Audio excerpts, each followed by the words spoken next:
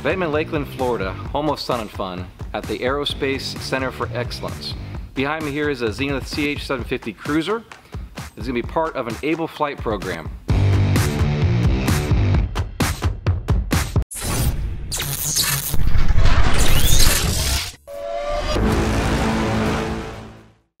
Hi, my name is Andy Ovans. I'm the Aircraft Maintenance Manager here at Sun and Fun and the Aerospace Center for Excellence.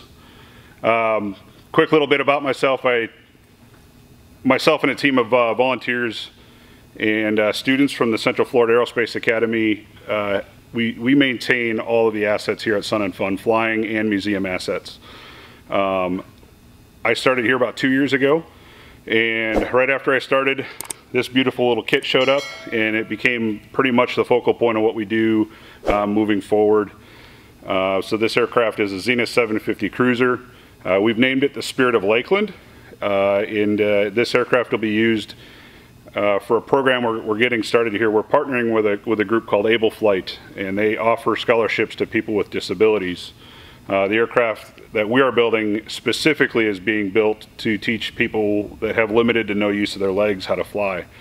So when the aircraft is done, we're going to put it into a flying club, and the student, well, once they have graduated, will be able to come back and continue using those flying privileges.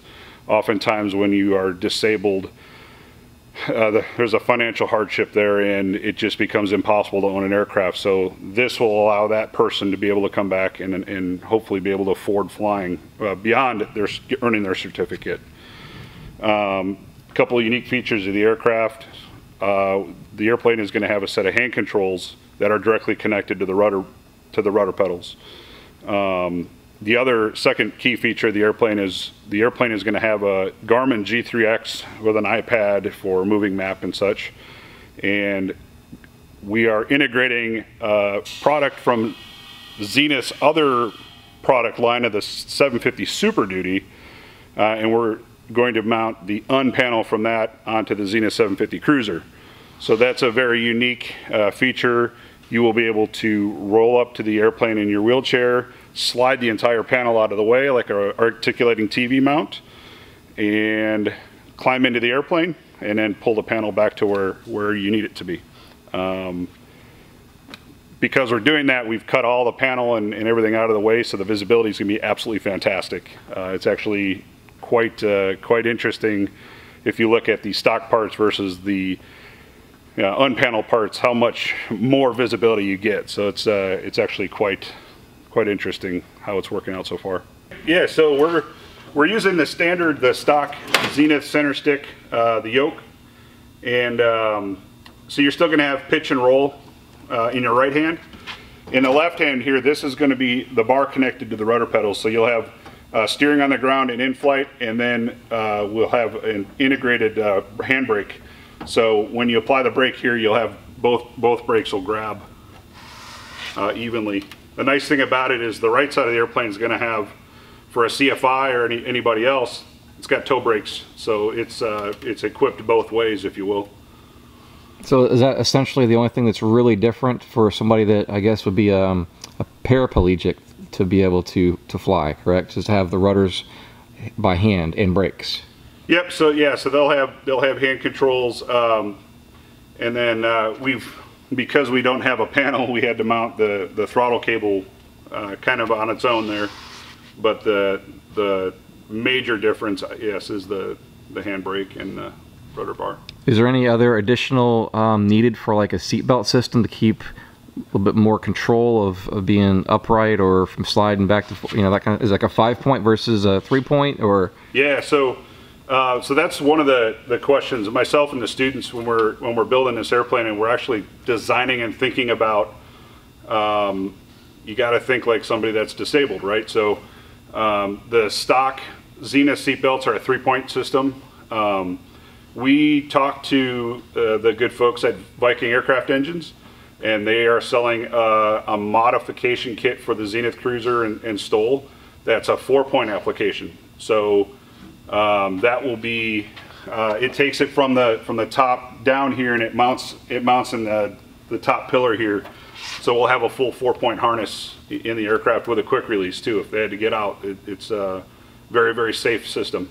Hey, before we get too deep into this, let me thank our sponsors that make all of this possible. Great companies like Airworx, Airtech Coatings, ACME AERO, Clemens Insurance Agency, STOL Creek Aviation. So take a moment after this video to say hello to all of them, and remember to check out the affiliate links in the description below. And remember, just build it. Let's get back to it. All right, Andy, tell me something else that's unique about this build here with the power plant up front.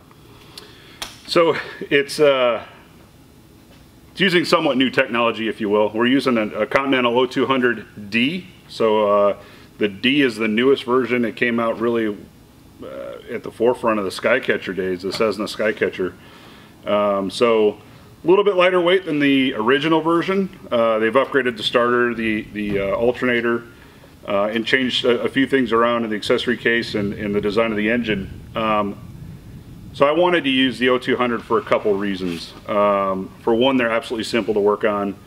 For two, I can teach anybody to work on them. That was really the focal point. I'm dealing with high school kids. I'm working with people that are very young adults. So it's a lot easier to work in that environment, and they actually get some value out of it. The other reason is with the sensor technology and all that in the Garmin G3x is we can trick this engine out and have all the technology that we need at our fingertips as well. So kind of offered both best of both worlds for us, and Continental Aerospace came on board and said we'd like to help you out with an engine. So that was the final say in the whole matter.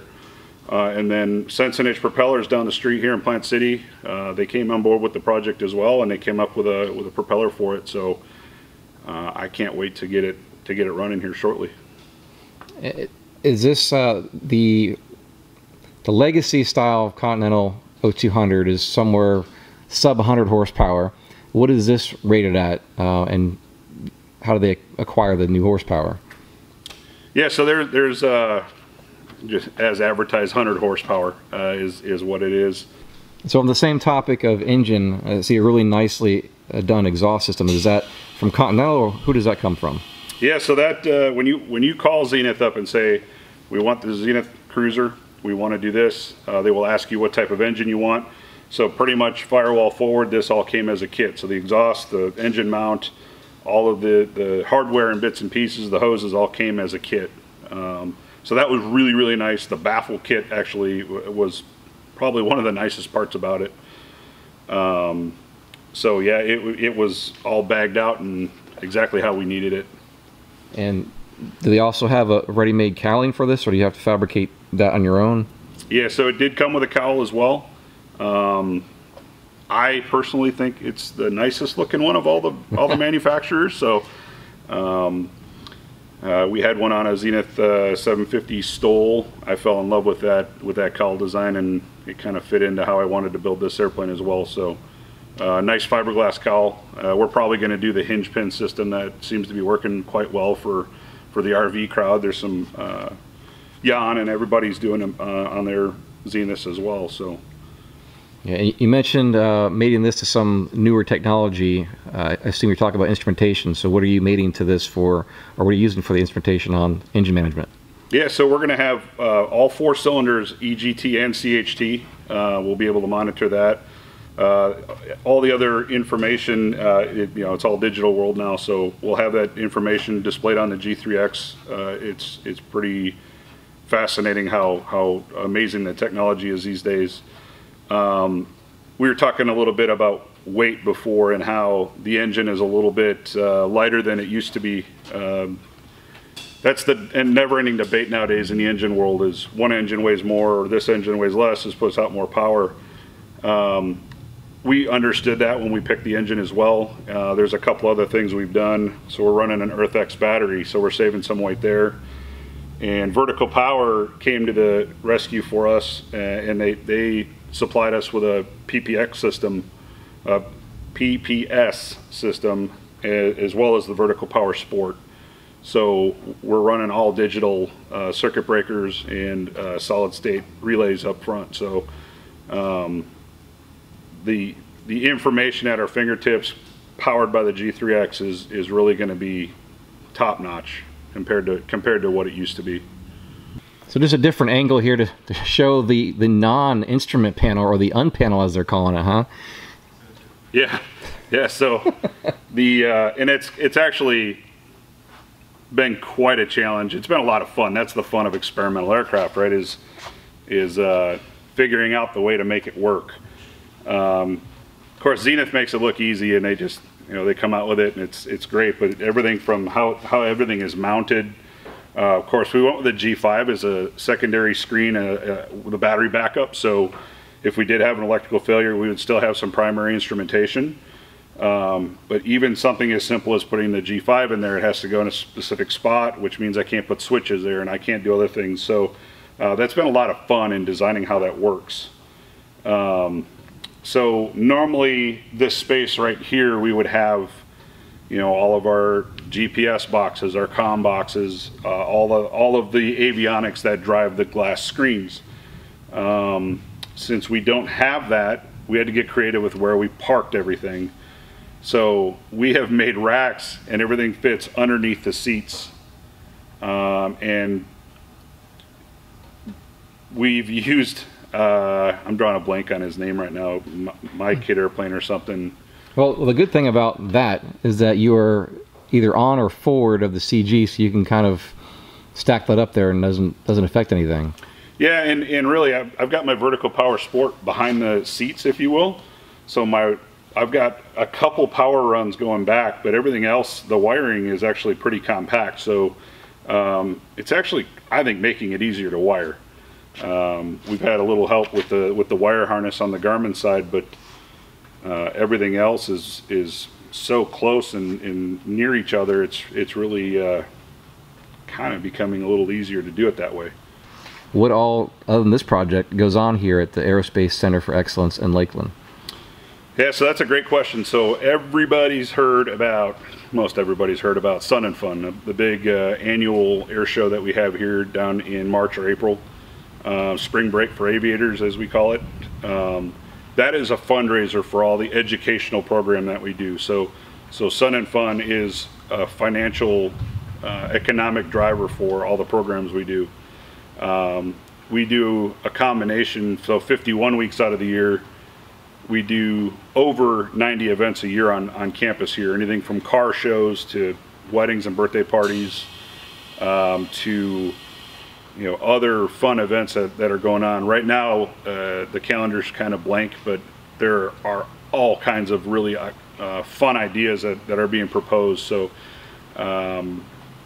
we really operate and use that revenue and income to drive all the other programming that we do. So this project is being built by students from Central Florida Aerospace Academy. So across the street from this hangar is a public high school, and it has an aviation focus. So there's 5 aviation career paths that come out of that high school. I am blessed to be a mentor. I'm both a flight instructor and an aircraft mechanic. So as these kids are coming up and growing up in their career, they're coming over here helping me build the airplane. In many cases, we've had speed bumps and road bumps along the way. How do we get around this complication? And the students will come and say, oh, we can design that in SolidWorks. And then partners on the airport here, Gulf Coast Avionics is a great example, say, yeah, bring the design over, we'll cut it out on our panel cutter.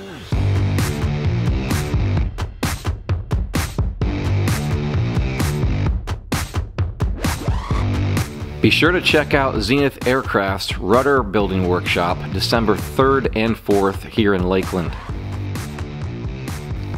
Like and follow us on Facebook and Instagram as we post nearly daily aviation content. Remember to like and subscribe. Check out our sister channel, EAC Aviation Podcasts, on YouTube, and find the audio on iTunes, Google Play, and Podbean. I'll see you in the next episode. Thanks for watching.